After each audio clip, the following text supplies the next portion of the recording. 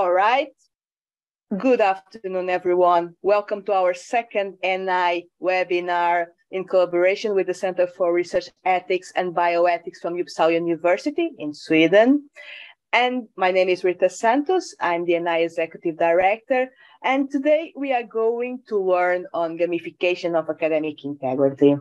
And for that, we welcome our three panelists from today who have dedicated their time and efforts in developing gamified tools to teach about academic integrity. We welcome Dr. Zeenath, head of the ENAI Gamification of Academic Integrity Working Group. We welcome Dr. Goddiksen from the Horizon 2020 Integrity Project. And last but definitely not the least, we welcome Dr. Sonja Bjelobaba, coordinator of the Bridge Project. Welcome, everyone. Thank you for your time and for being here with us. I'm sure your tools will be very relevant to our audience. For our session today, each of you will have 10, maximum 15 minutes to present your tools. And then we'll dedicate the last minutes of our session to a discussion and to answer any questions the audience may have. So if you have any questions, feel free to write them down in the chat. This is open now, and it will be addressed later in the session. So without further delays, Zeenath, the floor is yours. I'll stop. Thank you. All right, I will quickly share my screen. Everyone can see my screen? It's coming. Yeah, perfect. Okay. All right. Thank you so much, Rita. And again, thank you, Sonja, for inviting me to this really exciting session. I think the ENAI webinars generally are really great. They're covering such amazing topics across the board on academic and research integrity that, it's really great to see one session dedicated to gamification. Gamification is like a really passion project for me. I'm actually from IT, that's my background, but I'm also teaching ethics. So, I have to always find ways to kind of get people interested and, engaged in the content that I'm teaching in a manner that talks to them in their language, right?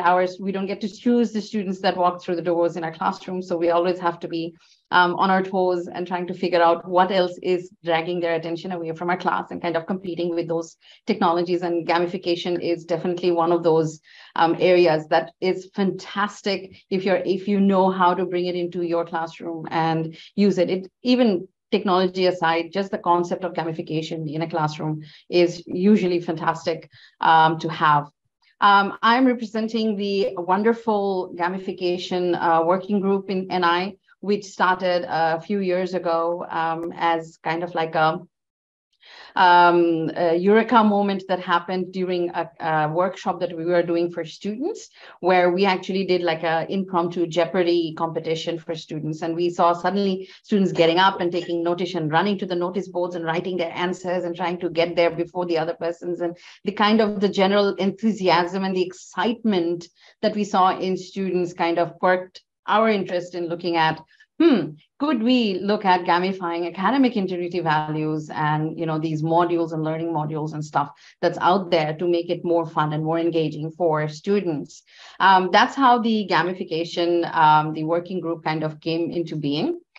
Just a disclaimer before I go ahead, some of the parts of this presentation have been taken from the proposal that we as a team had put together for the GIVE project from the ENAI working group, as well as from some of the outside collaborators, and the ENAI conference abstract submission that we have made from the working group and the project, which is currently under review. So as I was saying about the gamification working group, the aim of the group basically is to explore gamification and game-based learning. And in a bit, I will tell you guys the difference between those two to enhance engagement and commitment of everybody, not just students, even staff, faculty members, management, and including even parents. Because when we look at academic integrity, we are not working in silos. We're definitely working across the supply chain, downstream and upstream. So we're looking at schools, students coming from schools, we're looking at the employers.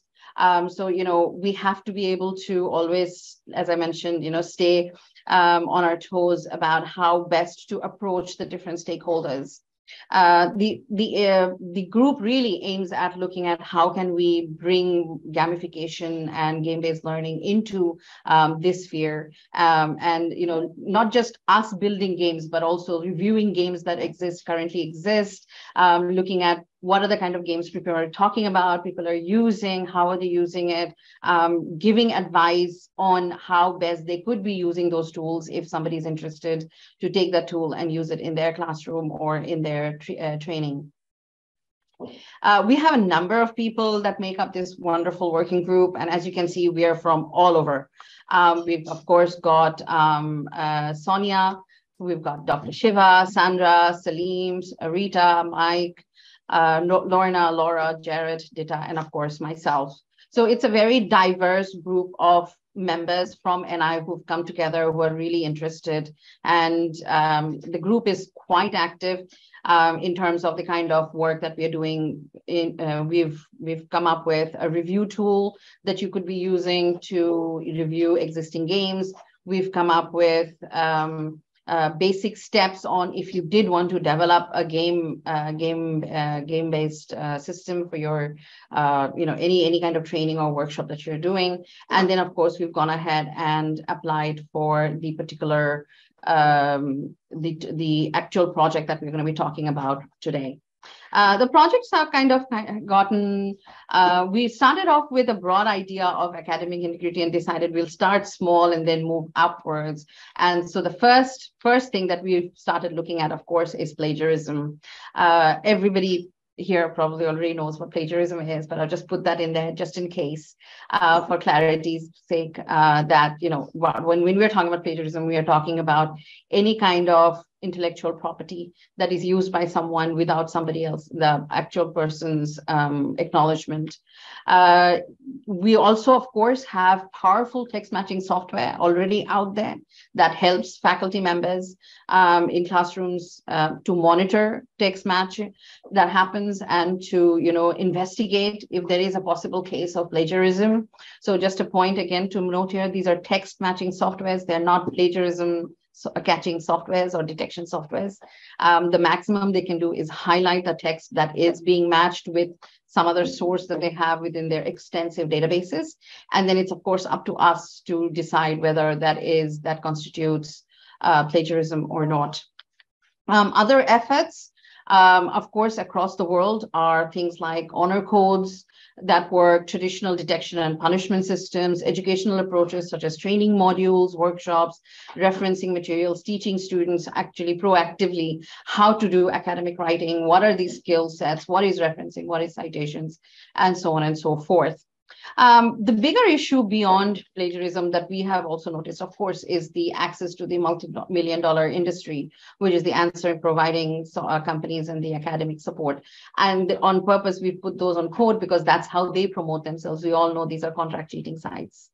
Of course, everybody's been talking about it, artificial intelligence tools for content generation, and that's a wide range of tools, plus the predecessor kind of, which is still existing, to artificial tools, which is the paraphrasing and translation. So all of these are constant push and pull that happens in our classrooms when it comes to, authenticity of students' work. So given this, what we did was we went back and specifically looked at what is it that everybody says they're using. And majority of the universities came back and said, yes, learning modules, right? Having this proactive measure, which is like a feedback-led interactive learning module, really acts as a deterrent for any of these above behaviors, but they don't always necessarily work either. Studies have also shown that a lot of the time there is this perceived notion that they're inaccessible, they're very wordy, they're encouraging rote learning. It's a lot of the times they've got these fixed 5 MCQs, and you can just keep going back and do a trial and error. So it's not necessarily encouraging deep learning, but rather just trial and error and just finishing it off. So there's a pro that definitely learning modules are the way to go because they seem to work, but majority of them do seem to kind of lag behind when it comes to really engaging students in the process of learning about academic integrity values and why they should not be engaging in plagiarism, etc. behaviors. So that's where we started looking at game-based learning, where basically we wanted to see how we could really use game-based learning in this sphere. And the things that we observed were, of course, that research itself has said that, there's greater engagement with participants. There is definitely knowledge retention that happens whenever you're using GBL. There's a transfer of knowledge and skills beyond the immediate course or content, which is exactly what we need and want. We don't want people to get stuck at just exactly what's just being taught and that's it. And, they're just able to apply it to that particular course and that's it. We want this to go beyond. We want this to become a second nature for people to be able to acknowledge sources, etc. Here, I think I'll take a moment to quickly just talk about the difference between GBL and gamification. So GBL is what I just talked about, where we are actually using games to achieve a defined set of learning outcomes. The example on this particular image that I've taken from Tech with Chick is about Minecraft. We know a lot of classrooms use Minecraft. Now with Metaverse, for instance, I know for sure, like with our university, we are looking at how we can incorporate Metaverse in teaching ethics courses, right? So we are creating these, little universes of dilemmas that students have to get into, and then they have to make choices, and they have to then defend those choices, and then come back out of it, and then have that class discussion. So these are actual games that they are using, right? That's created and then they're using. Gamification isn't necessarily using a game, but game-like elements into your non-gaming context. For instance, the example that I given right at the beginning, like I will give points to the first group that comes on the board and solves a problem absolutely correctly, 100%. They have to show all the steps, all the workings, and they have to get it right. So if it's something like that, that's where we are actually saying I'm gamifying my class, or I'm gamifying the concepts that I'm teaching, because I'm using points or leaderboards. There is some kind of an element of competition in there. There's a reward system. I could be giving points, credits, marks, etc. So that's the basic difference between gamification and game-based learning. What we did want to do was we actually wanted to create a game-based learning system, not just have gamification. And that's where we kind of collaborated across the board. So University of Wollongong, I'm from University of Wollongong in Dubai, which is the Dubai campus of the mothership, which is the University of Wollongong in Australia. The university has a lot of other campuses, for instance, the one in Malaysia as well. So some of our colleagues got together in partnership with ENAI's Gamification Working Group, and we decided we were going to look at how we could actually develop a game-based learning system. So this project, like I said, we aimed to look at completely everything to do with academic integrity values, but then we kind of narrowed it down and said we will start by focusing on one, the most prevalent one, that is plagiarism. The objective is to develop a GBS on the topic of plagiarism, to raise awareness on academic misconduct and integrity, and to demonstrate the effectiveness of GBS in deploying an academic integrity module. Given this, besides us, we also had Leong Michelle, Tan Jin Ik, and Anne Rogerson as part of this team. Of course, the rest of the team was the list of names that I've given you in the beginning from our amazing gamification group members. So once we had this grant that we received, we decided, of course, to really put our heads together and decide how best were we going to go ahead and develop this. And we realized we really needed the input from the stakeholders, which is the staff and students who would ultimately be using this module that we are going to be designing. So we actually went and did a round of focus groups with the with different campuses, staff and students, collected their expectations, put that down under, we studied those. Then we put down all our expectations. The content was developed in the background, and then we submitted to the design team, the development team, who then went ahead and developed and tested the game-based module.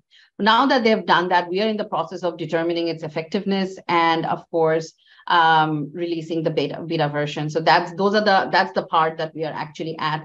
We put it as as a cyclical process, because we've of course gone back and forth a lot of time, and we are continuing to work on the background information, looking at the target audience again, once that now that the game is done, going back and getting their feedback again, so on and so forth.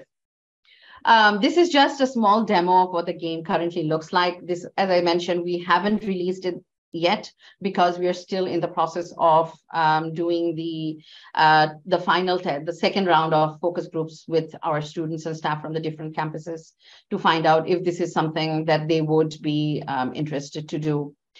So as you can see, it's a little bit different than a normal learning module. It's not just having some kind of animation. It's a completely different system, which has questions and scenarios, and then it gives you some background information, and then it gives you a choice, like what should this person do, that person do. It's got the little bit of game board going on there with the number of stars, etc. How many things have you got right and wrong.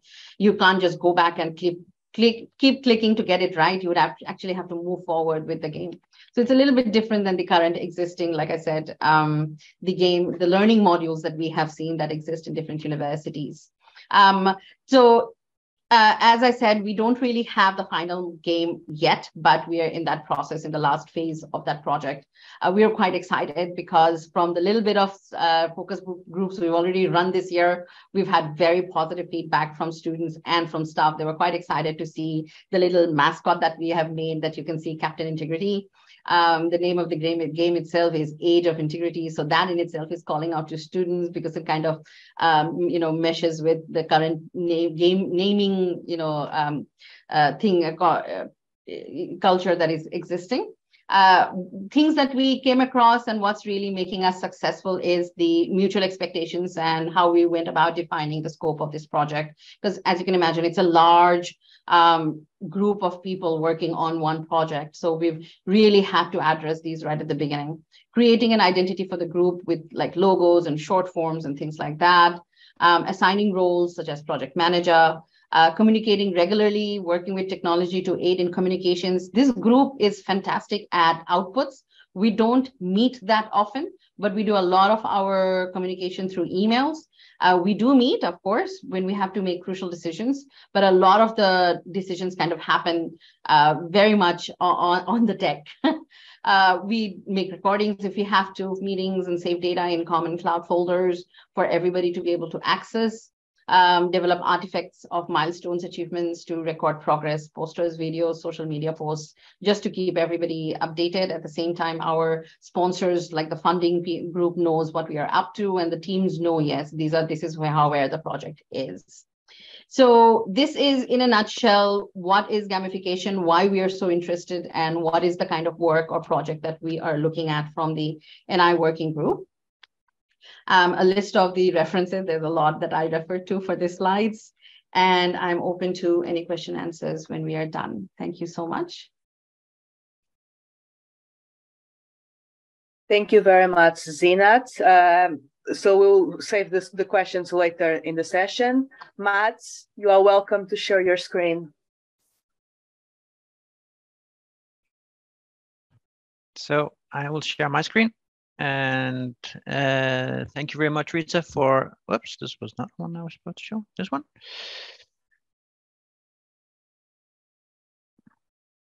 Hope you can all see it. So thank you very much for to the previous speaker and for Reza and Sonja for inviting. I will present on a tool called Integrity Games. It is a little bit further in development than the previous one presented, but a little different in the sense that we didn't intentionally design a gamified tool. We just designed a tool, and it turned out it was gamified. So, Integrity Games is a tool that was an online learning platform that is developed by the Integrity Project that was funded by the EU.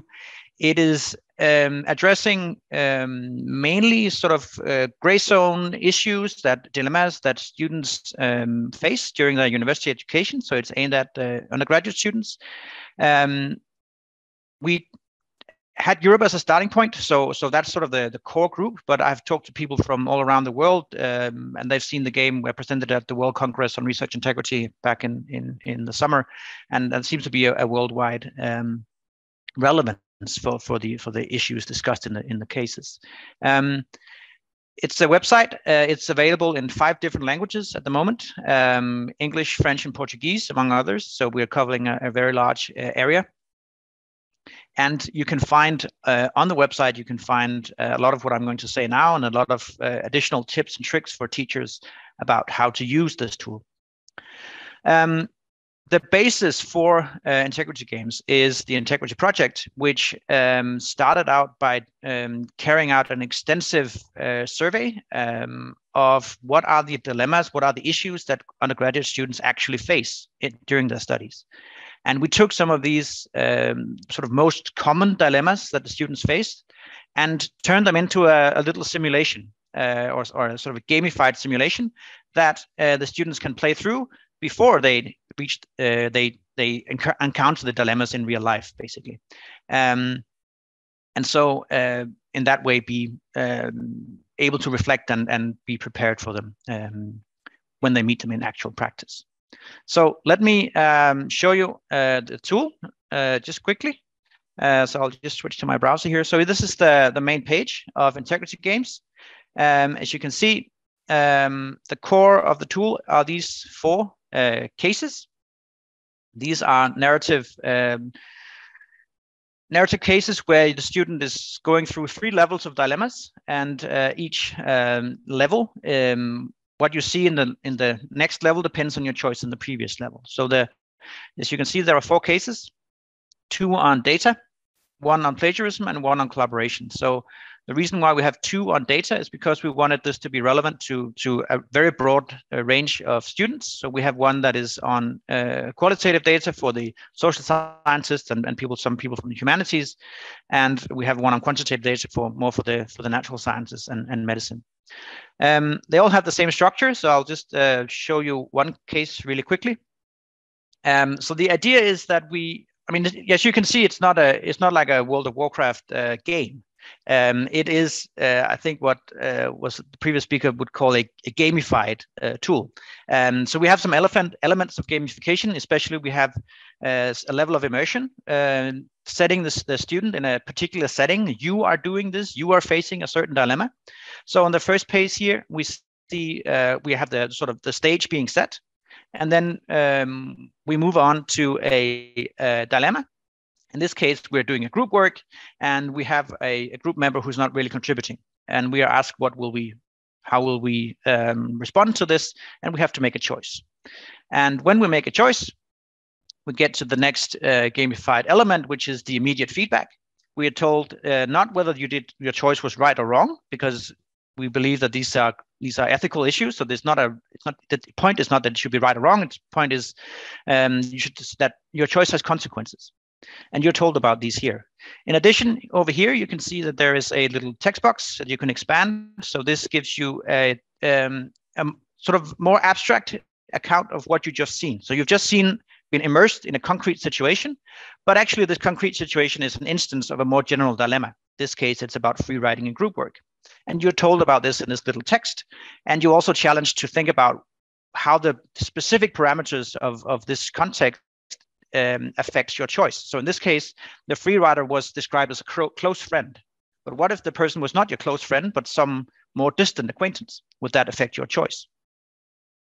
Okay, so now we move on to the next level. This is a new dilemma, so it continues in a narrative way.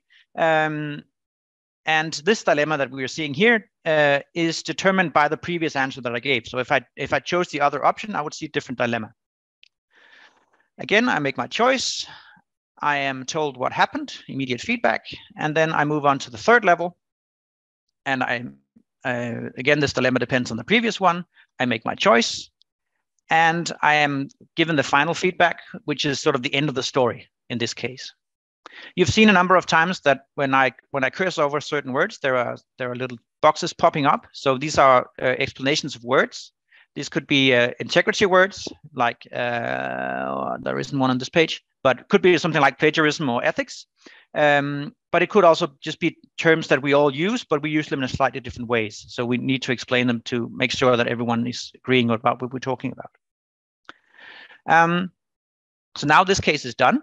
I go back to the main page, and now I can play one of the other cases, or I could play the same case again. And why would I want to play the same case again? Well, I could try and give a different answer at one of the levels, because then I would see different dilemmas. So one thing I do is that I encourage sometimes my students to play it first the way they think is right, and then the second time they play, they try and get yourself kicked out of university, to be as bad as you can, and then they will see different dilemmas. Up here at the top menu, you can see that we have the dictionary that I mentioned. We have a tab here which gives you access to particular specific dilemmas. So let's say I'm in a classroom and I want the students to consider just one dilemma, not play a whole case. I can say, okay, go into this page and go to this particular dilemma on self-plagiarism, for instance, and you can discuss that in the class. Finally, we have the teacher manual, as I mentioned before, where you find tips and tricks for how to use these games. And there's even a little video of me saying pretty much what I'm saying right now. So this is the tool. As I said, it's freely available to everyone. You can just go and use it. You don't have to sign up or anything. But how should you then use it? Well, the tool is designed to be intentionally flexible. So you can use it in many different ways. The only way you can't use it is as a replacement of classroom teaching. So we strongly believe that students need information on sort of specific, the local setup, the local rules, local expectations of their institution. And Integrity Games does not provide that. So you can't use it as a replacement, but you can use it as a supplement. The way I use it often is as a tool for preparation. So I ask the students to play some of the cases before they come to class, note down the things that they were in doubt about, things like that. You can also use it as an assignment during a class. So let's say you have a 2-hour session and you want to have a break sometime, and you ask them, just tell them, go to this website and play this case and see what you find out. Of course, you can vary this, so you can have it as an individual assignment. You can also have it as a group discussion in a session where they play the cases in groups. Or as I said, you can go into the individual dilemmas if you want to do that, because you have to be aware that when you just ask them to play the cases, the students is likely to see different things. So if you can't assume that they've all seen the same, but you can do that through the dilemmas tab. So the tool has been through a number of iterations in testing. One thing we've asked, of course, is whether they like playing it. So we asked students whether they thought it was fun to play, whether they agreed with the claim that it's fun to play, and they score an average of 4 out of possible 5, which would be the best. We also asked them if they would recommend this game to teachers, and they answer an average 4.1 out of 5, being the best. So students clearly like it. We also tried to see if they actually learned something from it. And of course, this is something that is difficult to test. What you're particularly interested in, of course, is knowledge retention, whether they change their behavior in the long term. And this was developed last year, so we can't measure that yet, but we can sort of try to measure if they become better at recognizing that there are certain things that are dilemmas, that there exist dilemmas in academic integrity, that it's not just sort of black and white. And we tried to measure that in a series of experiments that we did with some good colleagues. We had nearly 300 students from many different faculties involved in these tests. And the first part of the test is just a pre-test, post-test. So we do a pre-test, we have them play the games, do a little group work that sort of simulates a classroom, and then we did a post-test. And this part of the test went really well. We see a positive, significant improvement for students. They get better at recognizing gray zone dilemmas. So if this was all we did, and this is what people usually do when they test these games, I would have a very easy paper to write, because I could just write one that's similar to everyone else and say that it worked. But we did something stupid. We included a control group, which read a non-gamified teaching note on the same topics. And it turns out that this control group learned exactly the same, or they made the same improvement. So our tool works, but it doesn't work better than the teaching note that I wrote, which I know is really boring. So this is a puzzling result that I think is particularly relevant to this kind of seminar where we discuss what is actually the value of having gamification in academic integrity training. So, and I'm happy to elaborate on this in the Q&A, but as time is short, I will end it here and say thank you very much, and looking forward to your questions later on. Thank you so much, Mads. Definitely, this is something that we will address later in the questionable and answers. I think it will be a great discussion, especially with this panelist and the presentation that you are making. Sonja, we move to you. Thank you. I'm sorry for my voice. I have a bit of a flu. So, hello and welcome. I am going to talk about the Bridge project and games we are developing within that project. The Bridge project is Erasmus Plus strategic partnership between 6 institutions: Uppsala University, Southeast European University, Mandel University in Brno, Lithuanian Center for Social Sciences, Kherson National Technical University, and Office for Ombudsperson for Academic Ethics and Procedures in Lithuania.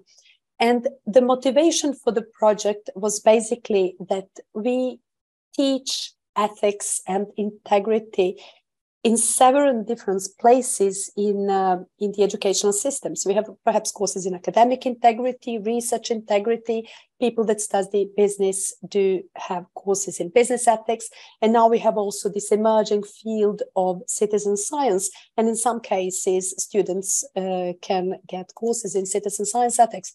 But there is no connection between these 4 different fields. So what we wanted to do is basically to create 3 bridges from academic integrity towards research integrity, academic integrity and business ethics, and academic integrity and citizen science ethics. And the target group for our project are master students, doctoral students, and their supervisors. So you can find all of our outputs for free on this webpage. You can find checklists, guidelines, open educational resources, gamified cases, workshops, webinars, etc. One of the things that was developed during our projects are checklists for the academic and research integrity. The aim of those checklists is to make it easier for master students and PhD students and their supervisors to engage in ethical writing and have a checklists with different aspects needed to produce needing to produce papers and their master thesis. In addition to these checklists, we have developed several different games and several different types of games, because the aim of our project was also to see what kind of ethical games we might want to have. So, for instance, we developed small word-based games to learn the terminology in a fun way. Those are just perhaps not even for this level. We just thought it was fun to test it. So they're also on our website. Then we decided to develop a board game for bridging integrity in these 4 fields. And this board game is actually a very good starter for discussions on academic integrity. Everyone likes board games. It's beautifully designed by our colleagues at Mandel University. And here you have a picture from one of our learning, teaching and training events in North Macedonia, where people got really engaged in playing that game. The game is downloadable from our website. So you have this board and you have questions, and the idea is to describe or to make pictures, to explain different concepts, etc. It's a very good starter to see what works, what doesn't work. Are we all on the same level? Do we define things in the same way? So we think that board game might be a good starter just in the beginning of a course in academic integrity or research ethics, but it also covers business ethics and citizen science ethics. So go check it out. Another type of game that we are developing are multiple choice storytelling games, because while the first type of games I've shown just teach you concepts, and the second just showing that we are all on the same level. In multiple choice storytelling games, you develop ethical thinking in order to see the consequences of the decisions you make. So these are dilemma games, a bit similar to integrity projects, where you go, you have a role, and there is a problem, you get different options, you choose next one, and then you see what happens if you've chosen that path, etc. So the story develops in different ways, depending on what choice you make. During our learning, teaching, and training events, we also encourage our participants, which are master students, PhD students, and supervisors, to co-create games together with us. We think that this is a way of getting people creative, getting people to articulate the knowledge they already have about ethics. So, for instance, here you have integrity barometer that was developed during one of these LTTs in North Macedonia, where basically you had a scale on the floor, and the questions were asked, different types of dilemmas, and then everyone would move to the point where they agree with something. So you can see in a group, this is a very good game to see that the whole group has the same ethical standards, for instance, and it's also a good way of a good starting point for a discussion. That was just one of the games that was created so we have analog games as well, not only digital games. And during the project, we will have a description of this type of games in order for people to implement that in the classes. Another thing we are developing within the Bridge project are guidelines for research ethics and research integrity in citizen science. And citizen science is a concept that's not really widely known everywhere. So first time we started to present guidelines. We presented them with a normal presentation, and people were not really responding in a nice way. They were not sure what we are talking about. It took them some time, so it wasn't so fun. And then during one of our learning, teaching, and training events in Vilnius, after such a presentation, basically, we decided that we are going to play theater instead. So what happened? We created a role play in citizen science ethics.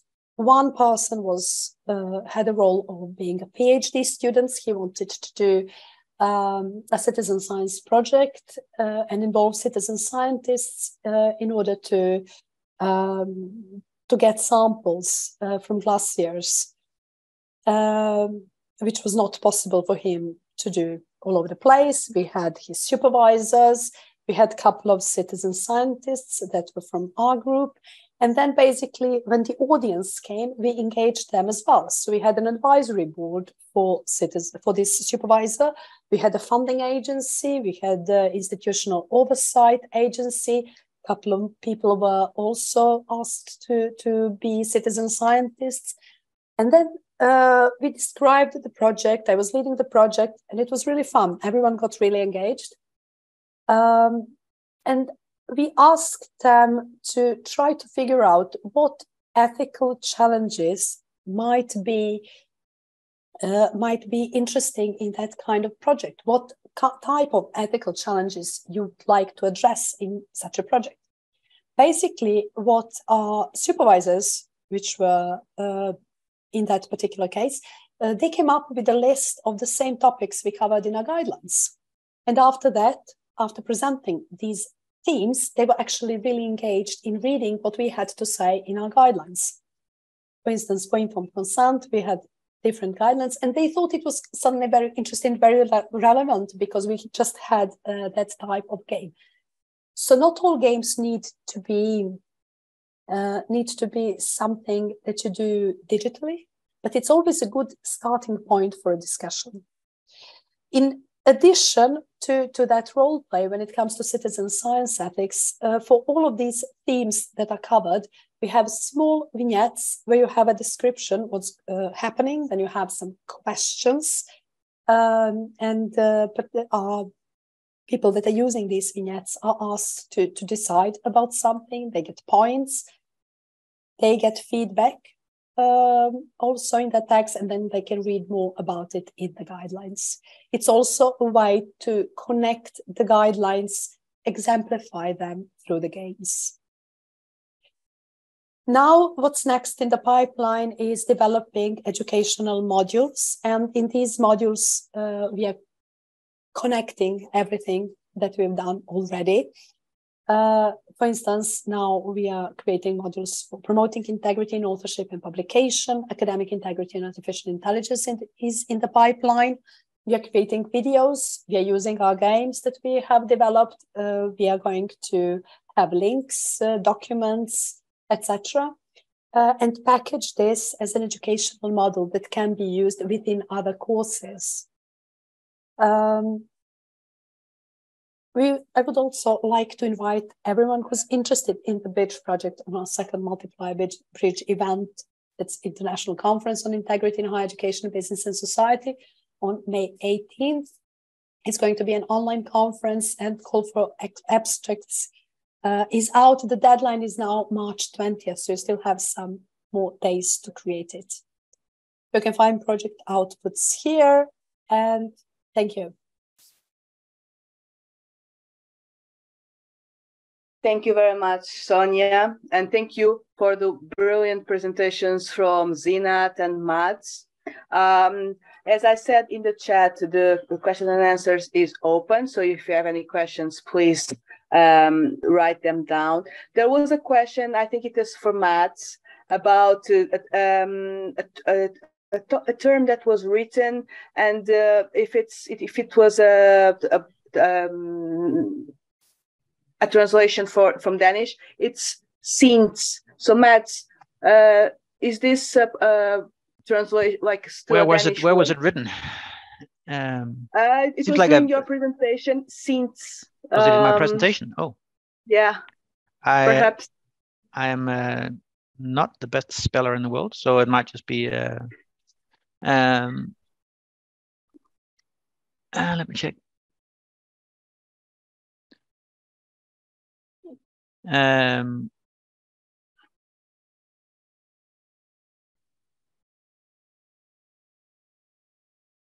list of scenarios in the game. Yeah. Okay.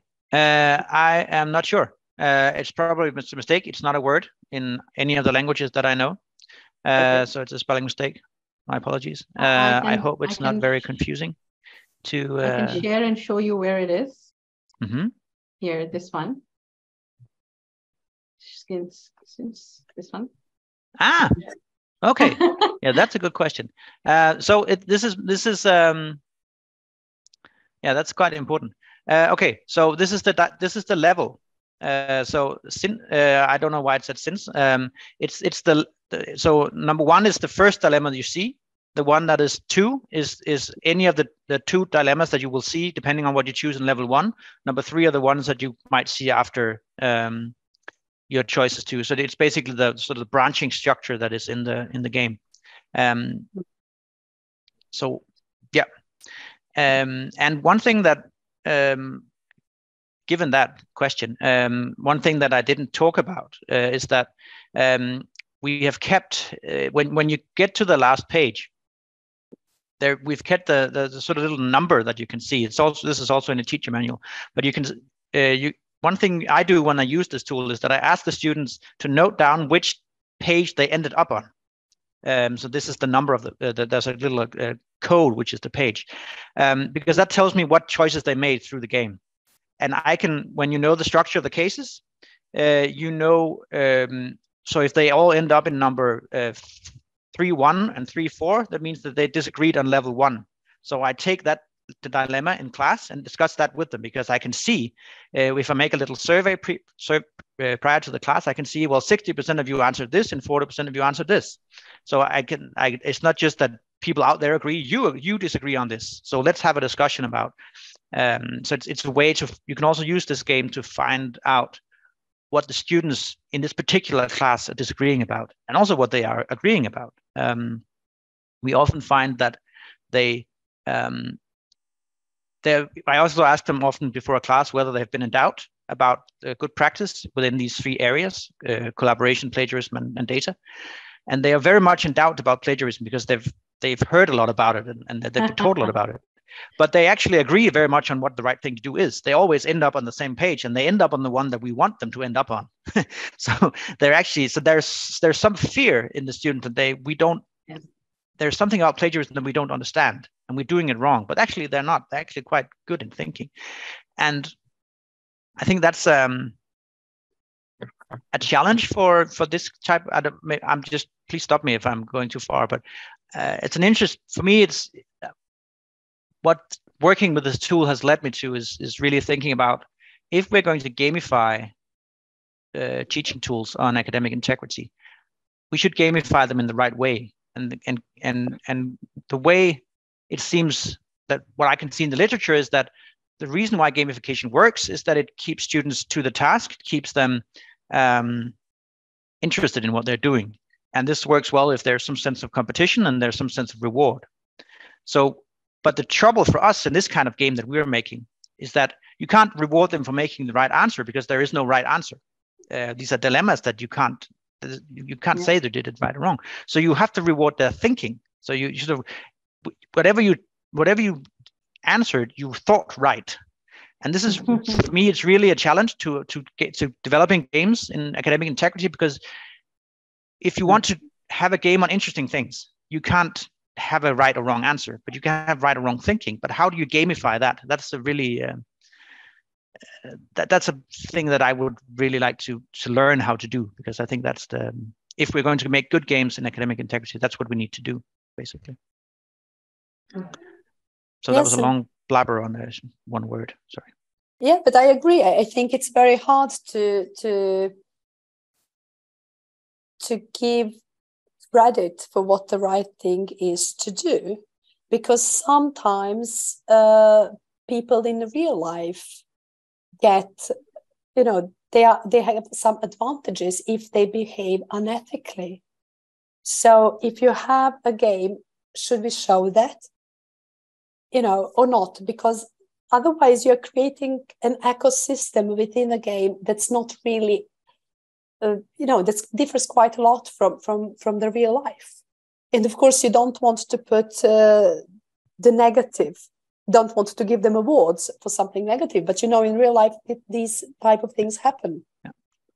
And we very intentionally did that in integrity games. So you can see that when sometimes, for instance, in the collaboration case, when you do what many students perceive to be the right thing, for instance, if you see someone cheating and you tell the teacher, then some of the feedback that you get is that this person gets really mad at you and will not talk to you. And you are you get a little bit excluded from the social environment, because that's what happens.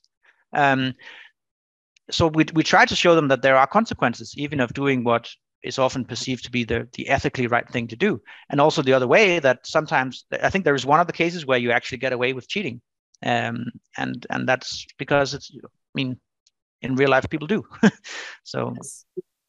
Yeah, that's why I think dilemmas are very important, because we want to shape them to make ethical choices, even if it's going to be hard, basically. And it would be much easier to behave unethically, not to be a whistleblower or yeah. Yeah. And how... Sorry, so I was just thinking, and I would like to raise this discussion here with this panel, is how often, you mentioned about the dilemmas, how often the morality of with the friends, when this involves being a good student or being a good friend, when students see their fellow student doing something that is not ethical, their conflicts of loyalty, how they play in terms of, and how you saw this when you were testing your tools. Was this something that was prevalent?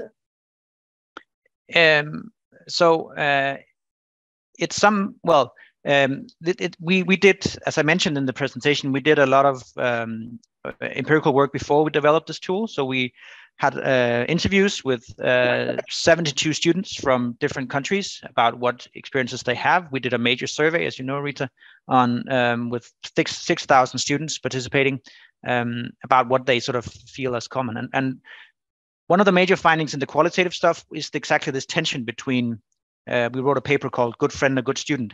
That's really the tension that they feel sometimes, that they perceive certain expectations from their institution to do certain things, and then they have a codex for being a good friend that they also want to try and adhere to. And they see a tension between these two. And we very much tried to build that into integrity games, because we thought that, well, this is, given that this is something the students tell us, this is something we should prepare them for. So that's why, as I mentioned, the situation with Kim, for instance, that this person is your friend, and this does something to the social part. And then we ask them for instance, in the about your choice text, what would happen if this person was not your friend? Because then you take out the friend part of the equation, and then they might actually act differently. So that's an interesting discussion to have with students in the class as well. And I tried to do that when as I said, I used it as a preparation, and they play the game, and then they come to class, and I said, well, how would you react differently if it was not your friend?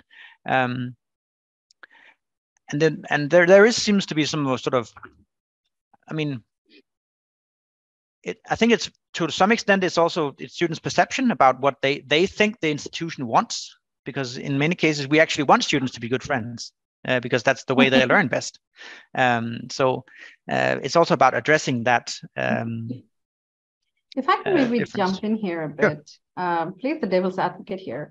Looking at the free rider, the two choices that you have given to students. And I understand how you said that there is no right or wrong in this case, because given the two choices that you have given. But there is a third choice, that the student's just going to do the work for his friend. Mm-hmm. Right? And I think that's where then the right or wrong comes in. So that's definitely not a gray area. That's a black and white choice. And these are the kind of things that you'll have to think about if you want to do any kind of gamification in terms of points or rewards, right? So where you're giving them two right choices, which is the more right or more wrong, that you don't have an answer. But there is an obvious wrong choice that students do take most of the time, which is that they'll just end up doing the work for their friend. Or if they're in a group, there are 5 people, 2 people are only working, 3 are not. Those 2 people very rarely will come up and tell anybody.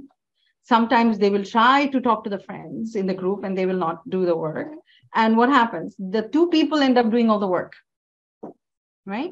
So that needs to be then reflected in the choices, because if you actually put it as a choice, that's the one that everybody's going to take, that I will end up doing the work for my friend because, and the way you put the scenario that he's having trouble, he's got problems, he doesn't understand, he's also got several subjects. So as a friend, I would understand what my friend's situation is. And a majority of students will come and say, of course, I'm going to help my friend and do the project for him.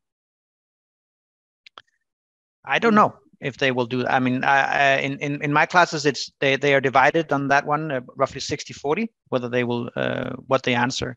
An interesting twist on, I don't remember if we built that in, but that was in the interviews, it turned out. So one of the things they perceive very differently is whether they find it difficult or whether there is some sort of external thing. For instance, if the person is very ill, or if the family member is very ill, then the students will definitely do the work for the person because they want to help. But if they perceive the person as lazy, they don't. If it's because it's difficult, it's something in between.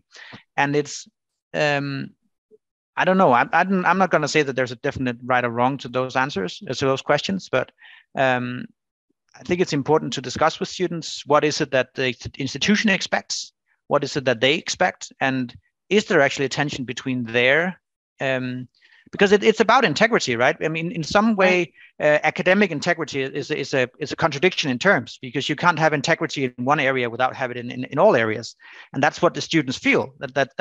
I mean, I want personal integrity, and personal integrity means being a good friend and a good student. And if I can't have both, then I'm in trouble. That's where the dilemma comes. But maybe it's because they are misunderstanding what the institution expects of them.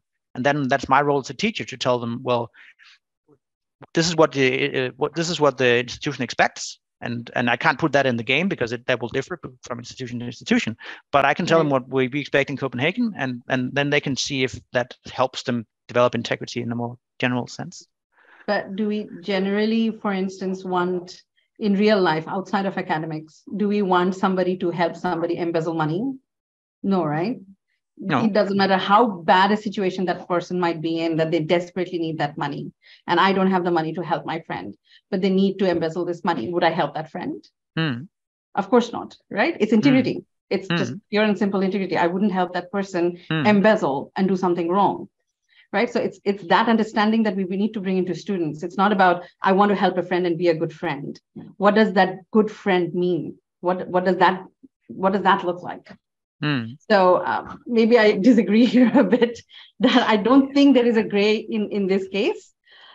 We need to also have that very united message to students, saying this is what it really means. What do I mean when I say this person has integrity?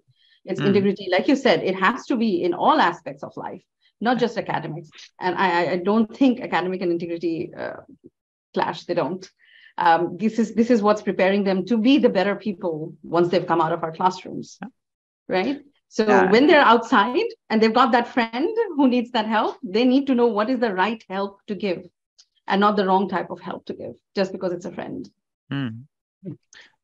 But I think there's a difference between embezzlement and helping on an assignment. No, of course, I've taken an extreme, but yeah, you know, if you're looking at a student doing work, right, and you're trying to assess that person's work, and there's somebody else doing his or her work, I don't know what this person's work really is, and they're still getting the mark, which is unethical, right? So that's why I was comparing it to something else outside of a classroom. Yeah, but so I think there is a what this tool does is that it focuses very much on the gray zones, right? So there are cases that are outright. If you go, I'm putting down because in my head I see these branching trees, right? So if you go to level 3 and go to the very bottom of that tree, there is something where you ask, would you do this, which would be outright cheating, and there you can say if you end up there, you've done something wrong. You're just wrong. And so we take that because we know that in class we talk about, well, there are things that are just not allowed. There are things that are illegal. But to me, at least, they are boring to talk about because most students know. I mean, they know that they're not allowed to copy 3 pages from the internet into their assignment. They know that they're not allowed to pay someone to write their assignment for them. That's not interesting. What's interesting to talk about is all the gray stuff in between, because those who do the very severe cheating, they will not stop doing that just because we tell them not to. The teaching doesn't work on them because it's the whole incentive, the grade, the race to get good grades, the pressure from family, whatever it is that gets them there. So teaching won't work on them, but teaching will work on the gray zones because there we can help them navigate these. And to help them navigate gray zones, we need to give them gray zone examples where it's not clear, because that's what they face in real life. And there I think we have this gamification challenge that we can't reward them for giving the right answer, but we can reward them for thinking in the right way. But that's a tricky one. The discussion is very interesting, but we need to be cautious on time. We are reaching the end. There's a great question from Emma about do any of the dilemmas include artificial intelligence? As I think the dilemmas around that are very interesting. Sonja already addressed it. What about you, Matt and Zeenath? We are going to develop it in the Bridge project. We don't have it in the directly, at least in the integrity games. We do have it in the sense that we have a line of, there's a sort of a thread in the collaboration case where you're getting an increasing amount of help from someone on your assignment. So first the person corrects commas, and then they start correcting the contents. And in a sense, you could say that, I mean, you could have a discussion with the student. What is the difference between having your mom setting the commas and having ChatGPT doing it? What is the difference between having ChatGPT writing your assignment and your mother writing the assignment? And so that kind of so it can lead into that kind of discussion, but it doesn't sort of have ChatGPT in the text. That's yes, we are developing modules, so that's going to be addressed, but we haven't done it yet. It's so pretty new. It wasn't actually included in the Bridge project. We just wanted to develop it as it is. Our one was very narrow. It was just looking at plagiarism at this stage, but we are hoping to be looking at the next round of grants so we can continue that work. But very well. So just a final question, so, and it will be for me, for all of you. You mentioned about your co-creation process with the teachers, involving the students as well. And we've been discussing from the perspective of the student, the importance of the gamification tools that you developed. I'm thinking from the perspective of the teacher, how would you support the teacher in terms, if a teacher wants to implement your tools in terms of workshops? Mads, you mentioned about the manual for the teacher, but often the curriculum for the teacher is very, very straight. It doesn't leave space to include those tools. So how would you recommend a teacher that wants to implement your tools? I don't know who wants to start first. Okay, I can go. So our module isn't necessarily for a classroom, because we do also recognize exactly what you said, that teachers themselves have fixed curriculums that they're trying to get through a very tight schedule in any given setting, whether it's schools or universities. We're targeting it as something either a student can try out themselves, a teacher can direct students to, or a university can use as a learning module for their students, like for instance, during orientations or any kind of restorative program that they may have for students who have maybe had an allegation against them on plagiarism, et cetera, et cetera. So that's where we are looking at positioning our tool.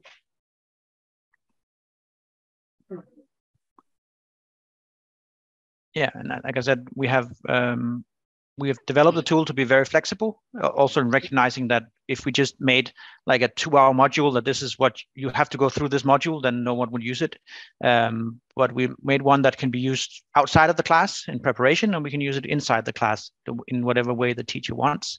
There is a teacher manual with some suggestions about how to use it. Of course, we're happy to, people contact me from time to time and we talk about how they might use it in their class. So yeah, the teacher manual is basically the answer to your question, I think. Yeah. And question, in terms of language, Mads, I know your tools are available in different language. Zeenath and Sonja, I believe your tools will also be, at least for the Bridge project, available in different languages. So no, we are mainly doing in English. In English? Okay. But some of the things we are producing are going to be in other languages. And we encourage people, it's all open. And as I haven't answered for your previous question, you haven't asked, you jumped over me. I just wanted to say that whatever we are producing, you can have games as separate entities. We have manuals for teachers, but also we have modules. So if teacher would like to incorporate the whole module, it's okay. We are going to be in English mainly as well.